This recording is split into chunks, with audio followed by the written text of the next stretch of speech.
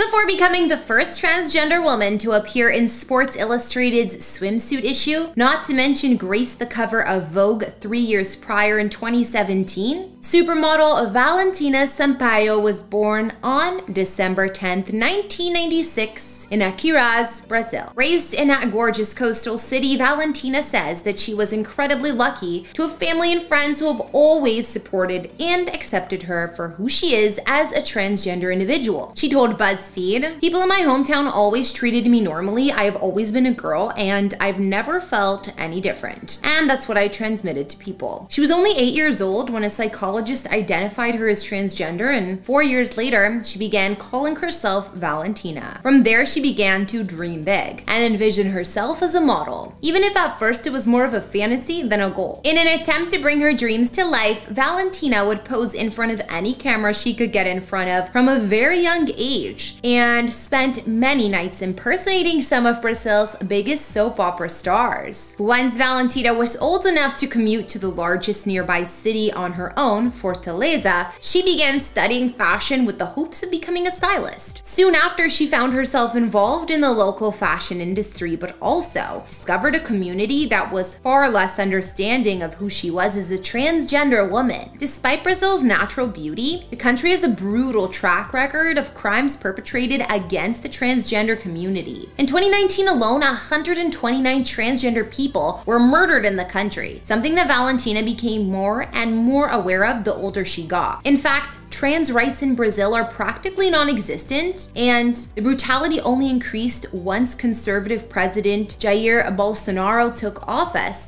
from 2019 to 2022. This discrimination that Brazil's trans community faces on a daily basis is very evident when it comes to employment, and it's rare to find a transgender person with a public-facing official job. This type of discrimination is something that Valentina would have to face head-on, because her career as a supermodel, well, it wouldn't come easy. It's sad to realize that much of the success Valentina has found abroad in the world has come from almost everywhere except her own home country. When she began her modeling career in Brazil, she was once hired for an ad campaign for a clothing company in 2014. But when the brand realized she was transgender, she was fired out of fear that the company's conservative clients wouldn't respond favorably to Valentina's presence. Reflecting on that low point in her life, she told BuzzFeed, "It was a really difficult moment. It was like I was wrong to be in that place, like I didn't belong there. But my reaction was just to get out of that situation." Despite the discouraging setback, Valentina pressed forward, and in the months to follow, she'd leave her home for the first time to act in an independent film shot in Rio de Janeiro, which debuted at São Paulo Fashion Week. Being cast in that film proved to be the perfect antidote for the humiliation she experienced at the hands of people who never took the time to understand her. Soon enough, Valentina had decided to move to São Paulo full-time, and shortly after, she achieved her breakthrough moment when she was asked to model for the cover of French Vogue. Being misunderstood would prove to be the catalyst that led to Valentina overcoming her own personal heartache to achieve her dreams and become the first transgender woman to ever appear on that magazine. In other words, Valentina took back control over her own life by using incidents to see beyond herself and provide a voice for trans people of all types. She told the podcast Victoria's Secret Voices, "It allowed me to understand I need to shed light and create not just for me, but for the humanization and benefit of all trans people whenever possible." Having already accomplishing one first, Valentina would go on to rack up a whole bunch more, because her increase in profile would lead to further cover shoots for the likes of Vogue Brazil and Vogue Germany. In 2019, she even became the first transgender model to work with Victoria's Secret. Now that she had officially found her way into North American pop culture relevancy, Valentina's career hit a new level. Not only was she signed to New York City talent agency The Lions, but her biggest opportunities were still to come. In 2020, the then 23-year-old Valentina Sampaio continued to break down barriers in the modeling industry by becoming the first transgender woman to be profiled in the legendary Sports Illustrated swimsuit issue. That year, the Brazilian model was named as one of the edition's rookies and was snapped in images modeling a white one-piece by House of Pink Lemonade, as well as a shimmering taupe bikini by Triangle. More than just that, Valentina was provided a platform platform by Sports Illustrated to pen an open essay on what it meant for her to be part of such a historic moment. She wrote, "Being trans usually means facing closed doors to people's hearts and minds. We face snickers, insults, fearful reactions, and physical violations just for existing. Our options for growing up in a loving and accepting family, having a fruitful experience at school, or finding dignified work are unimaginably limited and challenging. I recognize I'm one of the fortunate ones, and my intention is to honor that as best I can." Then Valentina was invited to become one of the inaugural members of the Victoria's Secret Collective, which replaced the brand's well-known cast of angels. Ever since, Valentina has become something of a celebrity in North America, as made evident by her much talked about appearance at the Met Gala in 2021. The images that resulted from that red carpet wound up plastered across hundreds of websites, all of which were covering fashion's biggest night. Recognizing that her platform that night would be as big as ever, Valentina chose that day to launch an NFT and music video aimed at raising awareness of trans lives and trans murders, while also advocating for organizations working on behalf of the LGBTQ+ community like GLAAD, Pride Live, and the Ali Forney Center. Even after all of that, Valentina still wasn't finished making history. Just last year, she was selected to become the first transgender face of Armani beauty products. Considering makeup was one of the first things that allowed Valentina to feel like her true self, this was a full circle moment that shows just how far Valentina's come, while also encapsulating everything she's been able to accomplish. Now that she's become the newest face for the luxury Italian beauty brand, she joins a roster of A-list talent like Cate Blanchett and Ryan Reynolds, which just goes to show the type of rarefied air Valentina Sampaio finds herself in these days when it comes to celebrity culture.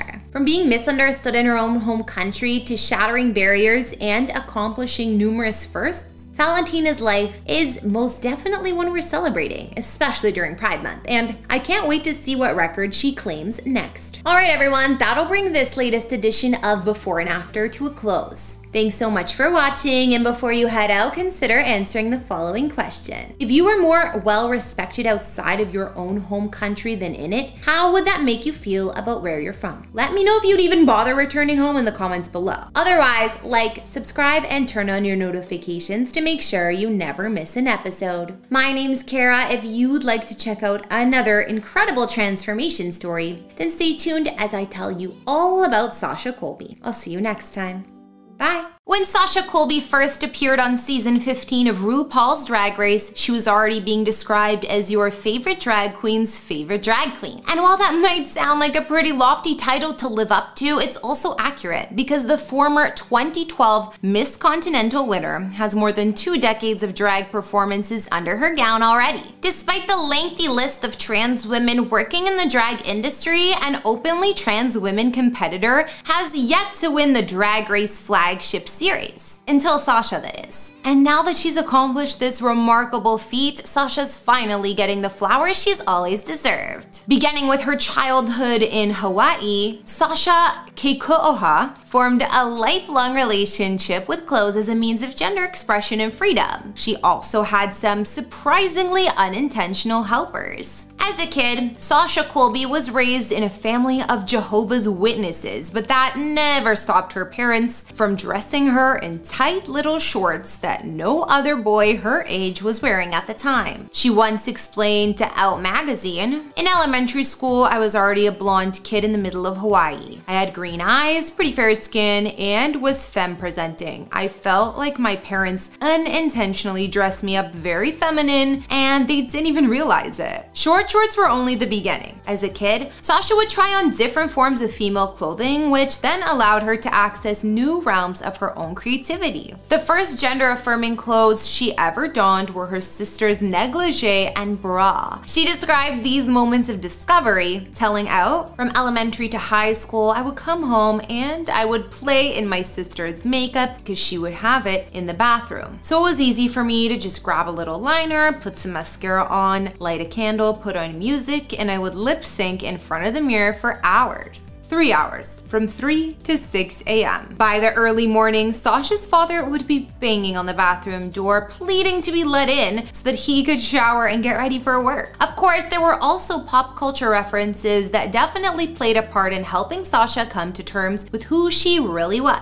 Films like Mrs. Doubtfire and To Wong Fu, Thanks for Everything. Then she met her first trans woman in real life, her mom's hairdresser, Tammy, a super tall, very loud queen who Sasha immediately gravitated towards as she began her own transitioning journey. Around that time, some of Sasha's friends took her to her first drag show at a local nightclub, and she's been chasing the amazing feeling that evening instilled in her ever since. The House of Colby began not with Sasha, but with another queen named Cassandra. Like Sasha, Cassandra is also a native Hawaiian and trans woman who Sasha encountered when she began sneaking her way into LGBTQ+ bars to catch her new favorite form of entertainment, drag shows. At the time, Sasha was around 18 years old and looking for a seasoned queen to pass on their maternal instincts as a drag mother. Most of the women Sasha met and asked wound up telling her no, but Cassandra was different. The moment these two met, there was an indescribable energy, and they soon discovered that they shared a whole lot in common in terms of their history. When Sasha confided in Cassandra about her trans identity, she'd call from home, whispering on the phone so that her parents wouldn't hear. Learning from Cassandra gave Sasha the confidence and belief that she could carve out a normal life for herself as well. Soon afterwards, Cassandra adopted Sasha, and the Colby family has only grown from there, with Sasha adopting her own kids like former Drag Race contestant Carrie Colby. Her relationship with Cassandra would also become all the motivation that Sasha needed to transition into a woman. Once that journey had begun, Sasha continued to express herself through fashion and style as she gained more confidence and experience. Then she began to hit the stage. 2005 was the very first time that Sasha competed in the Miss Continental pageant, an annual drag queen event founded in 1980. During that first appearance, Sasha put on the first gown she ever worn, a piece that was handed down to her by none other than Cassandra. Cassandra wore that same dress when she won the Miss Universal Show Queen, and all Sasha did was update the look by adding on a cool coat. While she might not have won the trophy that year, a short time later in 2012, she finally took home the crown in a performance the drag queens still talk about to this day. While Cassandra might have passed on all she knew about fashion and style, it was another individual who taught Sasha about makeup, her drag brother Preston. Sasha is always the first to admit that makeup is more or less the last frontier for her when it comes to her own sense of style. Simply put, glam isn't her strong suit. So she relies heavily on Preston's ideas when it comes to designing her elaborate looks. Then there's her hair. In terms of inspiration, Sasha always likes to go back to the archetype of the beautiful, effortless hula girl. For most of her life, Sasha has always kept her hair long, but then, just before she was set to appear on Drag Race, she lost 2 family members. In an attempt to cleanse herself, she actually cut her hair to realize that she didn't need it to feel affirmed. The idea worked, and Sasha immediately felt liberated. Then she prepared herself for the biggest stage of her career.